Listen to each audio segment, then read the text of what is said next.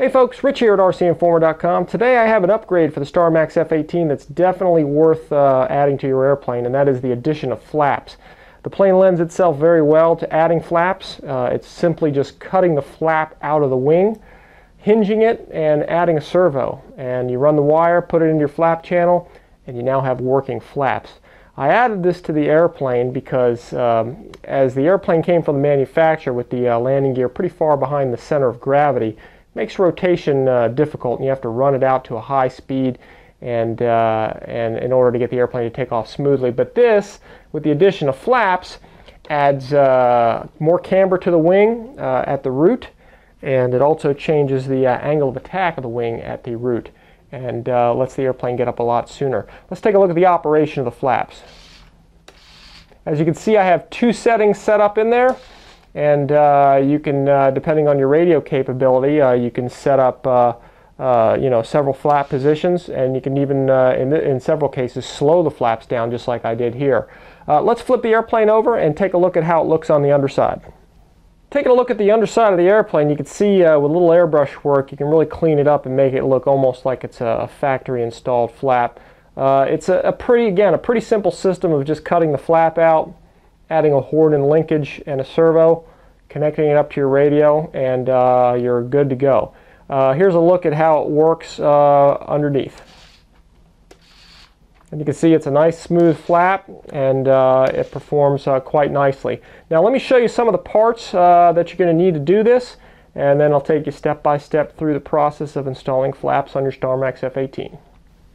To start off the flap modification, the upgrade, I thought I'd show you some of the parts that you're going to need to make this happen. Really all we're going to do is with a sharp hobby knife, we're going to cut the existing flap panel out, and then we're going to hinge it, and we're going to put on a linkage. So what you're going to need is some sort of a linkage, a horn to go through the flap and attach to the flap. You're going to need a clevis and a rod of some kind.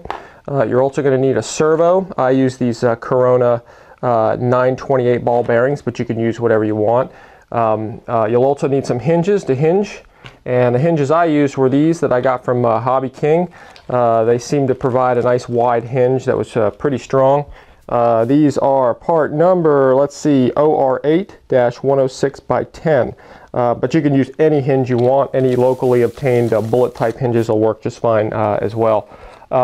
Depending on your radio function and what you have, you'll also need one of these adjustable. You may need one of these adjustable slow-down servo speed regulators. The nice thing about this is, I don't have I only had one channel left for my flap, so this allows you to hook up up to 3 servos, but lets you hook up 2 and reverse one direction and even slow them down. So this serves as a Y harness for the servos.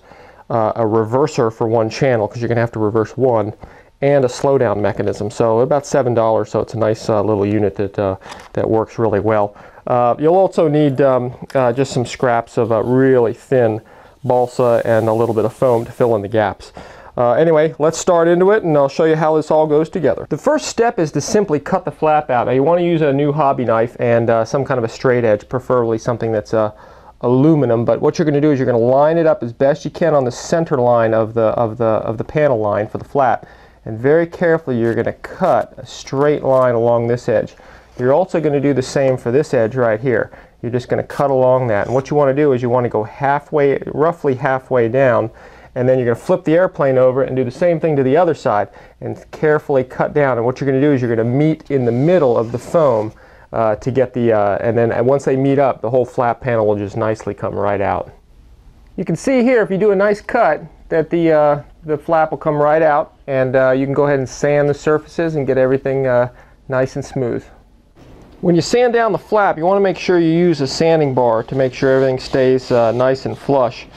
As you sand, you're going to remove a little material, and you don't really want to sand too much. If you do a perfect cut, then you won't need to add any wood at all, but it's really hard to get an exact perfect cut to make everything work out. You also want to check the size of each flap and make sure that each flap is the same size, so when they come down it doesn't cause any rolling with the airplane. But you notice I added some shims here, and all that was just taking some balsa, whatever thickness you need, This is like 1/32 thin plywood or balsa wood. So, and you're just going to glue that on. Glue it on here. I used a thicker piece on here. You can even see that this actually is kind of beveled. It's actually at an angle.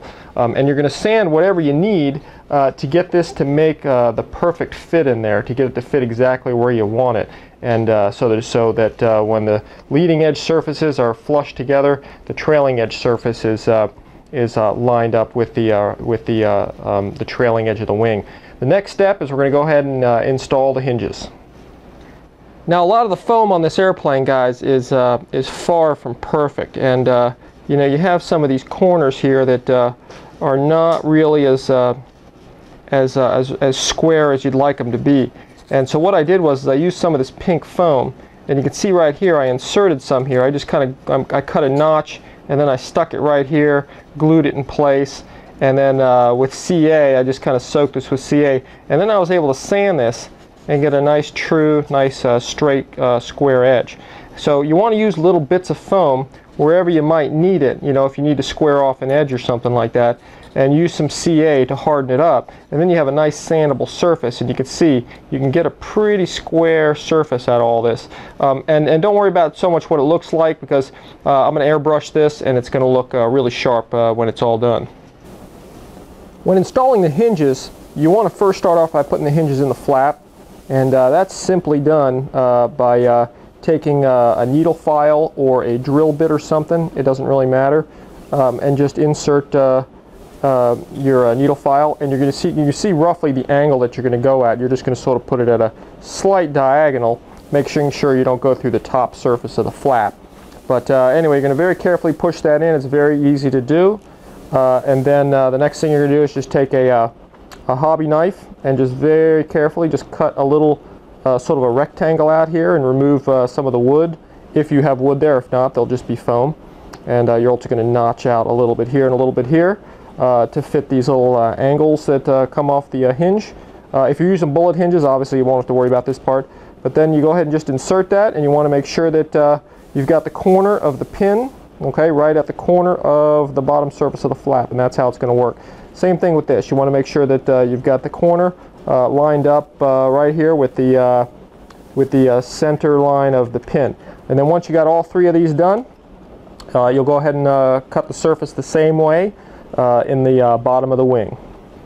As you can see here, what you can do is just hold your flap up right where it goes, and you can go ahead and mark the spots in the foam where you're going to make the three opposing holes. And then just like you did before, just go ahead and stick something in here diagonally. Make sure that you know, you don't go through the top surface of the wing. Just kind of be careful. And then using a hobby knife, just cut your long angle here just right out of the foam. It's real easy to do, guys, because foam is real workable. And then go ahead and test fit everything in place. You can go ahead and insert your hinges. And just make sure everything fits into place. Everything should be flush. You want to look at the top side of the surface wing too, to make sure everything looks nice and flush. And make sure your trailing edge here lines up.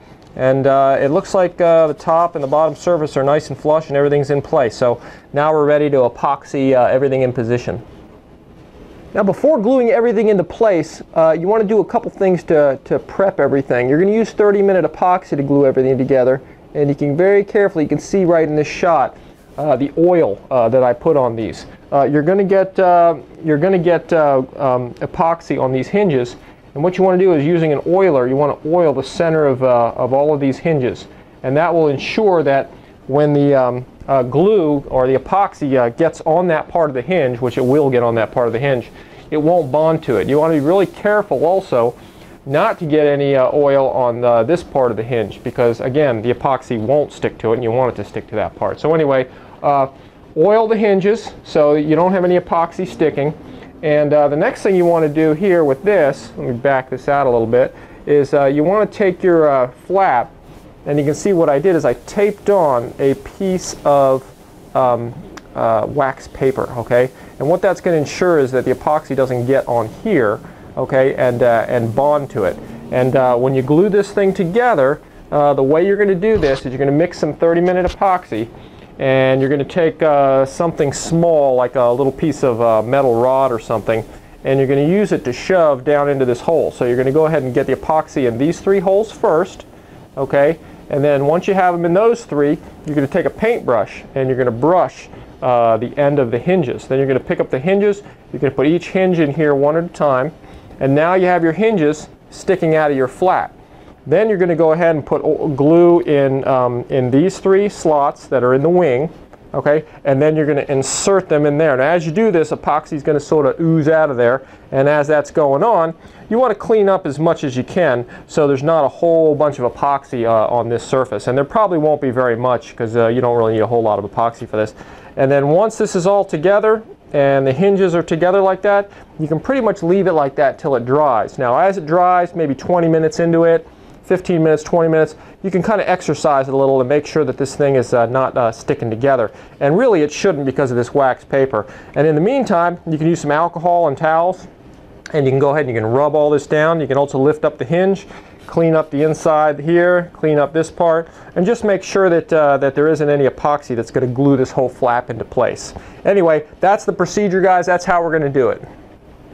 With the previous step complete, allow the glue to dry thoroughly, and you can see we have a nice working hinge in here now, and it stops in the up position. As the glue is drying, you usually have you know, way more than a half hour. You can get in here with alcohol and towels and just kind of clean up any epoxy that might be in there. Same thing on the outside here. You can just rub it down with epoxy, and you're good to go. The next step really is to get the servo in, so you can kind of plan on finding your servo and finding a location to put it. I'm going to put it roughly in this position here.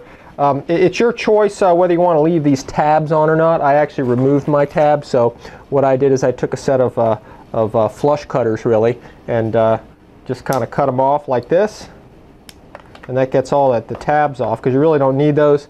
And it's a sort of a pain in the neck to try and cut a hole in the side of the or cut a hole in the foam to have those little tabs like the whatever machine did that for the molding for the stock servo. So anyway, you can do the same thing and just sort of line this up, and what I'm going to do is I'm going to set it up so my clevis and everything is right over this center point or over this center hinge, so the screws actually go around that center part of the hinge, so it's actually pulling on the middle part of the flap. So anyway, we're going to locate a position here where we want it to go, and again, you guys can kind of put it where you want it. And once you have that servo in the position you want it in, you just sort of hold it, and you take a hobby knife and just sort of trace a line. Just cut a little line right around it, and you know, make sure you include the horn and everything, and just kind of carve around it, and then you can remove your servo. Now you have a pattern to go by, and you can go ahead and cut deep down into it, and just remove foam little at a time until you get it the depth that you want. Now once you have your initial lines traced out, guys, you can do anything you want to get this stuff out of here. I usually just draw a couple of lines, like a grid or something, and you know, once you got that grid cut, you can take almost any tool that you have, just your epoxy, your hobby knife, and just start removing this stuff. It comes out really easy, and with your initial lines cut, it'll cut right to those lines. So it's real easy to get this stuff out of here. It's just foam, guys, and it just tears up real easy. So just get the rest of it out, and I'll show you how to finish the bottom section. Now with most of the hole already almost all the way down to the bottom, what you want to do is just take a little piece of wood with a piece of the sticky back sandpaper in the bottom, and you just go ahead and take it here and you scrape the bottom of this, because you don't want a real rough surface down here, because what we're going to do is we're going to tack glue it down with some contact cement, just like all the other servos are put in, and that way we can get them out if we need to and change them instead of having some kind of permanent glue job in place. So really it's going to be just like the others. If you want to change over to a fine grit sandpaper at the end, you can do that, but as you can see, just from doing a little of this work, I now have a nice smooth surface at the bottom that I can contact cement this servo into place again, just like the others. Here's the finished servo inside of its case. If you guys take your time with it, you'll get a really nice, almost looks like it came from the factory, servo mounted in there. Another thing that I did too that you'll see from this shot here is I went ahead and I changed the wire on the servo, and you don't have to do this, but I did it for two reasons really. This wire was just very, very thick, and it didn't really need to be that thick, and I wanted to use sort of a slightly thinner gauge wire so I could run it through this channel along with the aileron wire servo. The other thing too is that it wasn't very long, so you know, first of all, being thick, trying to get it through here was tough, and then it was also going to stop here, so I would have to put another extension of some kind up here on the top where the foam is. So rather than mess with it, I just unscrewed the bottom of the servo case, and with a really small soldering iron just went ahead and took the old wire off and just soldered a new one. This is actually one of these Hobby King extensions, and I just cut the end off the other side and just used this. I think it's 40 centimeters long. So as you can see, being thinner, it fits through this channel a whole lot better. It'll go all the way up through here, and it'll actually fit even into the servo compartment or the battery area, and then I can retape over all of this and cover it up and paint over it, and you won't even see it. Anyway, next thing is on to getting the linkage in place. When installing the control horn on the flap, we're going to do pretty much just like we did with the servo. We're just going to line up our horn where we want it. We're going to make sure it's the same as the other side and just trace around it carefully. We're going to get this little tiny box, and we're just going to go ahead and very carefully just take a little bit of this out, so this will countersink into the flap. We're going to do the same thing on the other side, okay? After we put some holes through here, we're going to do the same thing on the other side with the backing plate, okay? And that's going to go here, and again, we'll trace it out and we'll countersink it as well. Just like we did before with the servo tray, once we have this thing all cut, we're going to take just a little piece of wood with a little bit of sandpaper on the end of it, some 220 grit or so, and we're going to take it and we're going to just go ahead and sand the bottom of this to make it nice and smooth, okay? Once it's nice and smooth, you want to take some CA, and you're going to soak this thing with it and get the foam to absorb a bunch of the CA, and let it soak in, and then when you're done, you know, just take a paper towel and kind of blot it out of there. And what that's going to do is, as it absorbs, it's going to make this thing nice and tough and strong, so when you actually put this thing on, it's going to be much more secure than if you just left the bare foam there. Do the same thing on this side. As you can see, it's just do the same thing with it. Soak some CA in it, and then when it all dries, just go ahead and reinstall your horn, and you're good to go. When you're ready to install your servo, you're going to take some contact cement, and just like I already did here, you're going to glob some onto the bottom of the servo and let it sit for a little bit, for just a couple of minutes. Let it kind of set up and get a little bit thick so it's tackier. And also make sure you have a trench right here. You've cut a little notch with your knife for your wire to go in. I've had this sitting for a couple minutes, so I'm ready to put it in now. So just go ahead and just drop it in place. This is pretty much how most of these servos are mounted, is just with a dab of glue at the bottom. I used a little more than you really need, but since this is a flap servo and it's going to be under a lot of load, I want to make sure it's really on there, but you still want to be able to get it off at a later date.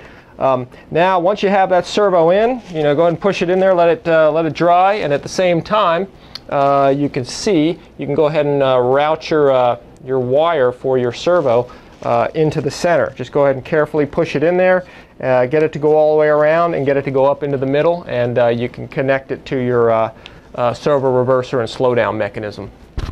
Now, with your radio turned on and everything all set in the position you want everything at, you can just go ahead and take your rod that you either pre-cut or pre-bent with a Z-bend in it. Make sure you use fuel tubing on it, and just get your rod on there. Again, you can use any rod, any linkage, any kind of connector you want. Usually you want to determine this whole package, beforehand. It helps you place the servo too. Anyway, and that's it. It's all set. And you go ahead and test your flaps out with your switch. And you can see it works perfectly. You can adjust the throw of this and have more flaps or less flaps. It's entirely up to you. Your radio has the settings and the features and the functions, so you can either increase or decrease the throw of that servo and get the desired flap that you want. When hooking up your two flap servos, you're going to need one of the servos reversed, and if you don't have a radio with enough channels to do that electronically, you're going to need something else like this Turnigy servo speed regulator. They're about $7 or $8. Definitely worthwhile to do it this way. This is what I have in mind. The only odd thing about it is you need a double-ended lead. You notice these are both two of the same plugs. I buy these little connectors from Hobby King, and I make up my own leads to whatever size I need them. And in this case, I made up a small lead, plugged it into this channel right here, and then this one goes right into the receiver. From here, this just acts as a Y harness. You can see there's you can put up to 3 servos here. In this case, we're just going to put 2 on there. One into channel 3 and one into channel 1. Channel 3, we can rotate one of these pots and reverse it. So now they're moving in opposite directions, which allows both flaps to move up and down at the same time with the flick of one switch from your radio. This thing acts as 3 things really. It acts as a Y harness, it acts as a reverser, and also as a slowdown mechanism, because we can trim the 2 other pots to slow the flaps as they come down and slow them as they come up. So anyway, guys, at about $7 or $8, it's a nice way to go and a nice way to get your flaps working in the correct direction. For the purposes of this flap installation video, at some point you have to remove this plastic piece to get under here to run the additional flap wire from this side and from this side. So in order to get this plastic piece off, you're just going to very carefully pull this thing off. And you don't have to, but it's a good idea to remove the contact cement like I did. And again, this thing just very carefully, just peel it off. I had already had mine removed because I was replacing the ESC and putting a new electric fan motor in and redoing these landing gear wells for some of the other videos on this plane that you guys can check out on RCINFORMER.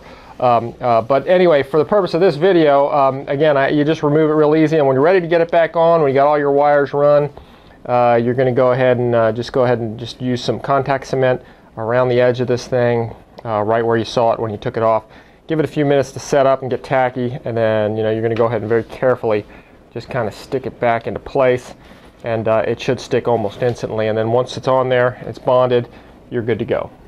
And here is the finished product. As you can see, I covered up the wire channels with some Scotch tape, and they pretty much disappear with a little bit of airbrushing right over the top of them. It cleans the airplane up nicely. I use this sky gray. This is Tamiya's XF-19. It's pretty much nearly a perfect paint match for this airplane. Let's take a look at the flap in operation one more time. As you can see, it's nice and smooth, guys. It's definitely worth putting in. It's cheap, easy to install, and it really helps the STARMAX F-18 get airborne in a much shorter distance. Anyway, guys, that concludes this video. I hope you enjoyed it and found it informative. Please subscribe and stay tuned. We got more videos on the way. We'll see you next time.